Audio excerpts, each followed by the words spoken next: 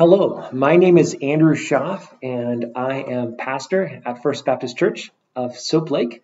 And I want to encourage you to get your Bible today and take it and open it to the book of Mark chapter 1. And actually, while you're doing that, let me introduce myself a little bit more. I said I'm a pastor in Soap Lake, but I want to show you my family. Here's my family this last Christmas. This was our Christmas picture. And there's my wife, Hannah. And our oldest son behind me, Samuel, Ellie, Anna, Haven, Stacia, and Lucy. And so that's our family that God has blessed us with. If you don't know where Soap Lake, Washington is, here is Soap Lake, Washington. It's kind of central Washington, maybe a little bit over to the east in Washington. All right, so by now you should have your Bible and should be opened to Mark chapter 1. And we're actually going to be looking at verses 29 through 34. But I want to just give you take a moment to get the context to see what's going on. Because you see in verse 29, it says, "Now as soon as they had come out of the synagogue." And I want you to know what's happening just right before that. And I'm sure someone else has preached on this or talked on this, but let me just give you a little bit of context. So in verse 21, they're in the city of Capernaum. Capernaum, let me show you that real quick, is on the north end of the Sea of Galilee. See that red line? That's going all the way from Nazareth to the top of the Sea of Galilee. That flag, that little blue flag, if you can see that, black or blue, I'm not sure what color it is, that is Capernaum, and that blue body of water is the Sea of Galilee. So this is where they are, and they are going into the synagogue on the Sabbath, and Jesus is teaching in there. And as he's teaching, people are astonished. They're just like, wow, who's this guy? I mean, he has authority. He teaches like the scribes. But in the midst of all this, there is a man in there with an unclean spirit in the synagogue, and the Lord cast the unclean spirit out of him.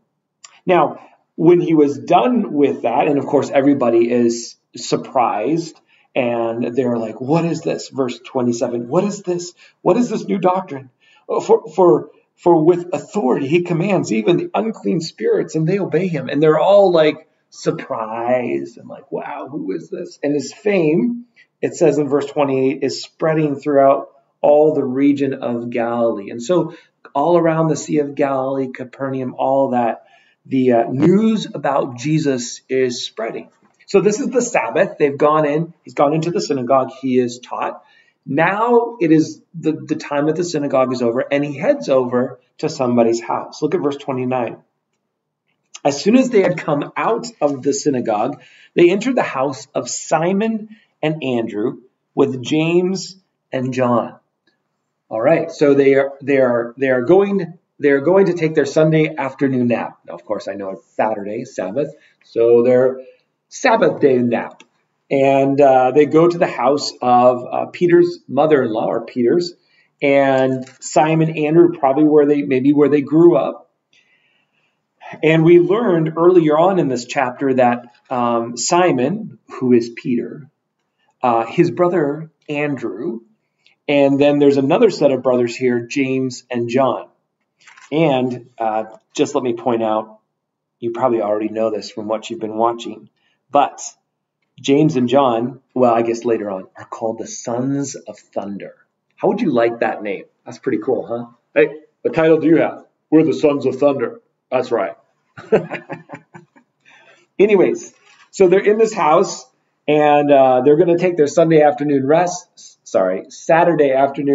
have a meal, whatever. But they get there, and Peter's, or Simon's, wife's mother lay sick with a fever. So Peter's mother-in-law is sick, and she has a fever. You say, well, no big deal. Just let her rest and get better. Well, a fever was very general.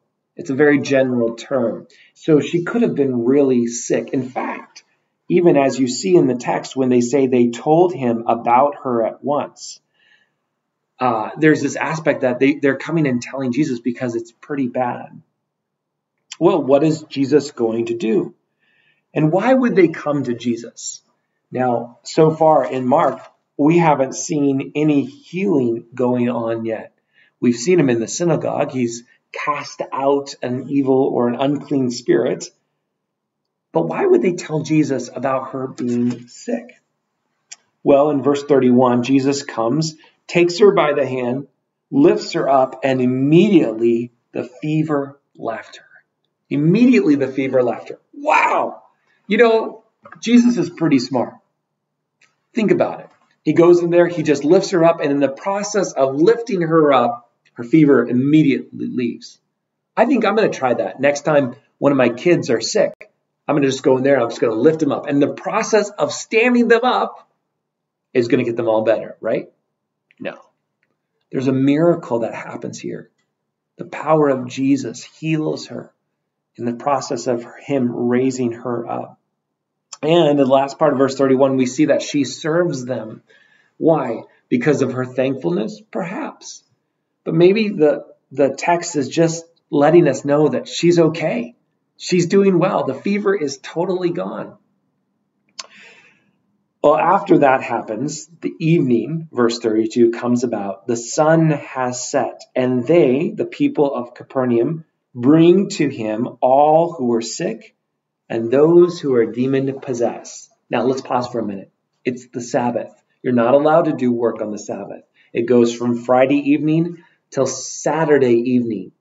But when Saturday evening comes, when the sun sets, the Sabbath's over. And so they could travel to Jesus. They could bring their sick to Jesus. And they do that. And you notice what they bring. They bring those who are sick and those who are demon-possessed. Those two classifications Jesus has just dealt with in that day. He has cast out an evil spirit, a demon, out of someone in the synagogue, and he has healed Peter's mother-in-law. And so I'm sure the word has gotten out.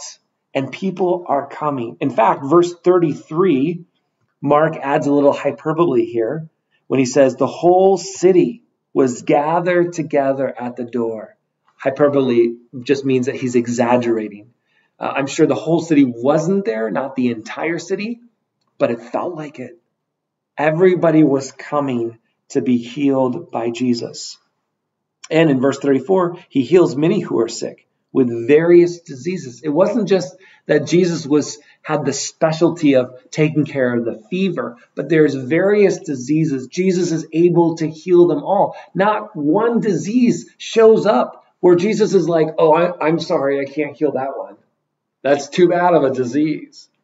And there's not one demon that shows up that he says, oh, that demon's too strong. I can't heal that demon. You can't cast out that demon. And so they are bringing all of them. He is healing the diseases and casting them out. And he did not allow the demons to speak because they knew him. And that's part of the Lord Jesus Christ's objective goal at this time, for them not to pronounce him. Well, I think this is a very interesting story, but there are several things that I think we can learn from this. And by the way, let me just give you a little heads up. If you want to, sometime you can Google this or look this up on the internet. This is where Peter's house probably was. And you can see there's a limestone synagogue, and then there's an octagon church there that was built in the 5th century that is supposedly over where Peter's house was, here on the northern end of Capernaum. And so if you're going to go to Israel, you might even be able to go there and look at it. But anyways, in your spare time, sometime you can look that up and learn more about it. How do we apply this to our lives? What does this all mean for us? Well, let me say a few things. First of all, I want you to understand that there is a tender care with Jesus. He loves us. He is so compassionate. Do you know that even when you're sick with something that's small, he cares about that? I love that about our Lord. One of the verses that that's really been, a couple of verses that have really been special to me recently is Matthew 11:28 through 29. And it says, "Come to me, all you who labor and are heavy laden, and I will give you rest. Take my yoke upon you and learn from me, for I am gentle and lowly in heart, and you will find rest for your souls." Our Lord is so compassionate. He calls us to come and cast our burdens on him. So whatever you're going through, whether it's a fever, or whether it's something greater, you can come to him. He cares for you. The second thing that I love about this text is that we see the power of Jesus. There is nothing too great for Jesus. He is all powerful. He can heal the sick. He can cast out demons. I love that. I love that. So whatever you're going through, you know that not only the Lord Jesus Christ cares for you, but also that he is powerful, more powerful than your situation or your disease or your suffering. And he can heal. Oh, he can heal. And one of the greatest things about one of the greatest things that I love about our Lord and Savior Jesus Christ, his power, he could, in an instant, if he wanted to, he could heal any physical disease we have. But do you know that he did something greater for us? Jesus Christ died on the cross for our sins so that we could be forgiven of our sins and have eternal life. He is, in a sense, he has healed us eternally if we will come to him and believe. I hope you've done that. I hope you have believed on the Lord Jesus Christ. And then the third thing that I want to just say, not only is there a tender care coming from Jesus, not only is there power found in Jesus, but the fame of Jesus should be spread around to all the nations. Here it is. He's healing people and casting out demons, and the whole city is coming to hear and to see and to be there. Just Jesus, I want to come to him. I want to be healed. I want my demon cast out. We have the message, the good news, the gospel, that Jesus Christ saves, that Jesus Christ forgives.